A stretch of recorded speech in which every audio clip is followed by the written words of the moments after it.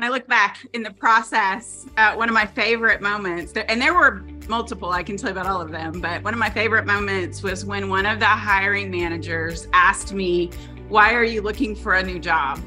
And what was really great was I could say, well, I wasn't. Justin reached out to me with this incredible opportunity and he says great things about you. And that made me interested. He offered something that I didn't even really know that I wanted. Right. So I found her the typical way I usually find people on LinkedIn. So I found her that way, reached out to her, had a quick phone call. And from there I was like, well, her personality's there. And let's just see how her resume goes.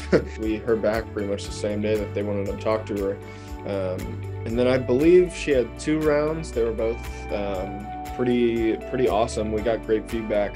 And then after the second one, they pretty much, I think it was next day or a couple days after, they came out with the offer. So she made it pretty good. She was patient. She was very communicative. She told me what she wanted from the get-go. So it was very clear on where this is going. In my career, I've had the chance to work with lots of recruitment agencies and recruitment firms, both as the hiring manager and as the person being hired. And it was never, ever a good experience. So working with Justin shocked me that he was so personable and fun. But not only that, he almost felt like a friend, those friends that are connectors that say, hey, there's this person that you really need to know, that you need to meet, because here's all the great things about them.